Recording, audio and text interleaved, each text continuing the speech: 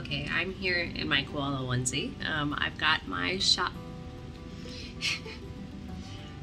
Already? Isn't it early for you? I've got my shop update up officially. I've got a lot of new pieces. I know I kind of did a sneak preview of a few of them, but I've got, you know, a lot more. I just woke up and went straight to updating my shop. So, hi, good morning. Yep, everything's up, and we're gonna see how it goes, how the actual pieces perform, how my hashtags work, and basically how much better it is for me to do a shop update all at once rather than just listing everything as it comes. So that's where we are. We are a couple of minutes after the official update, and I've got everything posted, and I've, you know, kind of shared with all of my social media at this point. So yep, now we just got to see how everything does, how it actually works for us. So stay tuned. Thousands of tears later. It went so bad. It went so poorly. Oh my gosh, I cannot believe this happened. Okay, so for reference, before my shop update, I was getting probably 3 to 4 favorites on one of my items each day, on average, specifically the Mushroom Keychains, right? They're actually quite popular. They had like 64 likes, favorites, whatever, on Etsy. It's been 4 days now, it's Friday, and I have no engagement in my shop right now, none. It completely stopped. I have not made a single sale, I have not gotten a single item favorite since my shop update, and I was like, oh my god, what happened? Did they just not like the new keychains or something? Like, that's impossible. Here's what happened. I thought that I would refresh my shop listing, specifically the listing of the Mushroom Keychains. I think the new ones just are nicer than the first round of keychains that I had, and so I was really excited about those. Wanted new pictures, new hashtags, new description, everything just needed to be refreshed, right? I made a new listing, and I deleted the old one. Okay, here's the problem. That old listing was the only thing tying like 65 people to my shop. It was the only thing that was getting so much regular, consistent engagement that Etsy was pushing it because people liked it, right? Obviously 60-something people like this item, so they're like, I'll show more people, I'll keep showing people as long as they like it. I deleted it. I don't know, I did not think about it. I did not even consider it. I just thought, you know, like, with new mushrooms, I'll make a new listing, and everything will be great, and people will love them, and basically I'm starting over. I am starting over from a couple of months ago when I first posted the Mushroom Keychains, and I know that it can come back. I can build that back up in the same way. But damn it! I lost all of my engagement in my Etsy shop, and I did not expect that to happen. This is such an important lesson learned. This is probably the most important shop update I will ever do because it failed. It did take me a couple days to figure out why it failed, why everything had dropped off, but now I figured it out. So here's how we're gonna recover from this, or here's how we're gonna try, at least. I actually still have the notifications from every single one of the shoppers who favorited that item in the past. I can actually go to their Etsy profile and I can send them a message, and I think what I'm gonna do is just all 60-something of them, I'm going to send them a message with the link to the new item. And I don't know exactly what I'm going to put in that message yet, but, you know, something to the effect of like, here's a new one, look, just for you. If that gets me any interaction, any single favorites, then I can start to recover from that. So that'll happen.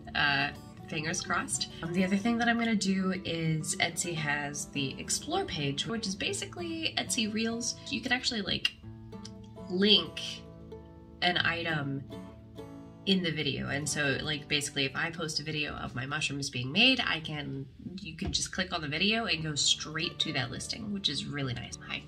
So that's what I'm gonna do. I'm gonna post some Explore videos, and this is Rose. I know you haven't really met Rose, but she says hi. So new videos. Also, I'm gonna do some Instagram stuff, just new stories and posts and stuff, and I also am going to try to link directly to the new listing instead of linking to my shop. Hopefully that will get some engagement back. That's kind of my plan, my recovery plan for this. Do you mind? What are you doing? Hi. Aw. Hello. So that happened. I'm very disappointed, but at the same time, like, what else am I gonna make YouTube videos about, right? It's like I said, it's my first shop update, and I do think that in that way it's the most important. I would have been curious to know how that would have done if not for messing that up and accidentally sabotaging myself, and hopefully that's something that I can find out in one of the next shop updates. That's where we are. We're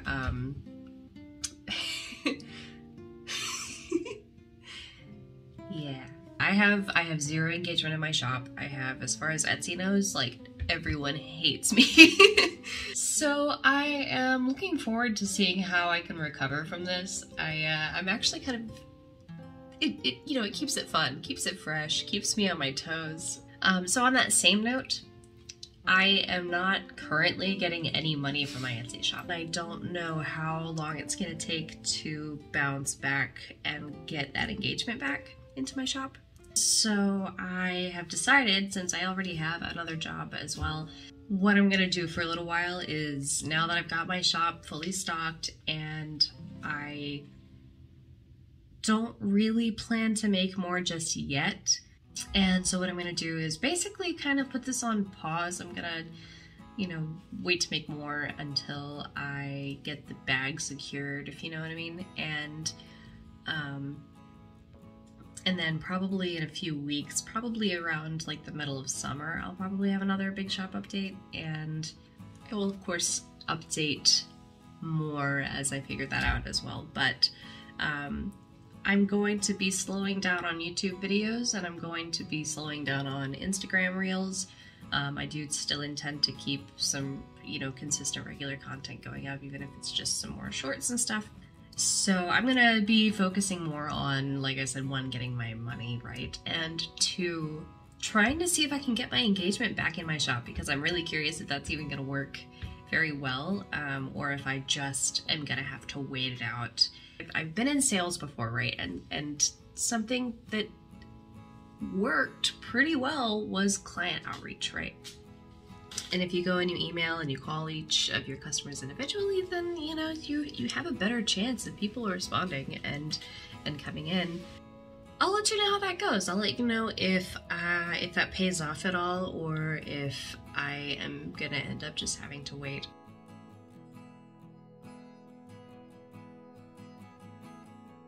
I kind of had to do a little research myself to figure out how to do a shop update on Etsy. You can't list everything at once. You can't like make a bunch of listings and then be like, go live now. You can't schedule listings. Basically, so what I did was, the days leading up to my shop update, I created a bunch of listings and saved them as drafts. And then they were ready to post, and so on May 1st, shop update day comes that morning. I can just go through there and I can see all of my drafts, and I can click publish, publish, publish, publish, right? And so that makes everything live at the same time. And that I liked. I was also keeping regular shop announcements so that my Etsy shop was not just going dormant in the meantime, because Etsy does like to see some regular activity. It's just some little things, but they don't necessarily have to be new listings. you can update your old listings. You can take new pictures and use new hashtags, and it helps, especially with the changing of the seasons and the holidays. If yours is one of those gifts that like anybody would like at pretty much any time, then change your hashtags to be hashtag Valentine's Day, and then hashtag Easter if you can, hashtag Mother's Day, you know, just kind of like keep that up to date, because when people are searching for gifts, those are the words they're using. I did actually also really prefer making everything and then deciding when I'm almost done on a time frame to have that finished, and then updating everything at the same time, because now I can take a little break from creating physically, and I got a lot of footage that I can use for reels and stuff like that. And had it worked out, this phase now, after the shop update a few days later, should ideally be full of packing orders and, you know, kind of getting in the process of posting all of the new content and actually getting it all scheduled and all that good stuff. And so realistically, even if this had worked out, it would be a good time for a little break anyway. So the only difference is that it didn't work out, and so now I've got to actually focus on work. So that's okay. You know, I don't mind. I enjoy both of my jobs. I think that, like I said, this is a very important time for my business because it's the first one, and not only that, it's the first one to fail, and now that I've gotten that out of the way, hopefully no others fail. It's these sort of setbacks that remind me that I am in fact a business owner, because that's how it goes, you know what I mean? Like, that's just, you can expect if you own a business to kind of bomb a couple times, and here we are, we're doing it, we're not succeeding. But we're going to, you know, we're going to recover from this, and I am fortunate enough that I have the time to dedicate to continuing on with this venture, even though it's not actually working out right this second. And something that I'm really, really looking forward to is in another year or two, I can look back at this and I can say, man, my first shop update did so badly, right? Now I am doing shop updates regularly and they're succeeding every time. I would not get to where I want to be if not for this happening now, right? I don't know how I know that, but I know it. And so, in a way, I'm grateful it happened. I made this mistake now when I had 65-ish favorites on an item, and I'm really grateful that I made it now and not when I have, you know, 270 favorites on an item, because that would hurt more. That would be a bigger difference by a lot. And so I am glad that I'm doing this now and failing now, and so that I can better prepare in the future. And we are still in the infant stages of this business, and I've come a long way in the last couple months. I do feel like I've learned a lot. I feel a little bit more confident in what I'm doing, and even why I'm doing it. But we're still babies. We're still a baby right now. And so, you know, we've got to still poop our pants. We've got to still fall down before we can learn to walk. I'm going with that. Okay, so that's where we are. We are falling down. We are tumbling, spiraling down. But no, it's okay. It's good, and we'll be back soon. There's no way that my shop will just never recover from this. It's a setback, and that's part of life, part of growing up, and part of growing a business. And so that's where we are. So thanks so much for following this journey with me. It does mean a lot that I have people supporting me on the way, and people that can say like, hey, I've seen your stuff, and it actually helps me to feel a little bit more confident about the process, because like sometimes failing hurts a lot, like deeply, but it's something that happens to all of us, and if we just kind of persevere, if we just kind of keep pushing, then we can make it. You know, we can do the things that we want to do. You know, we're kicking. We're hanging in there. Albeit by a thread, but that's okay.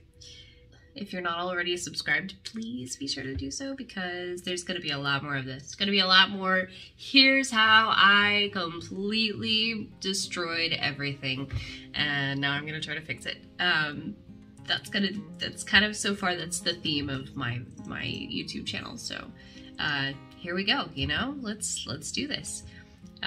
Thanks so much for tuning in, and I will see you guys next time. Bye!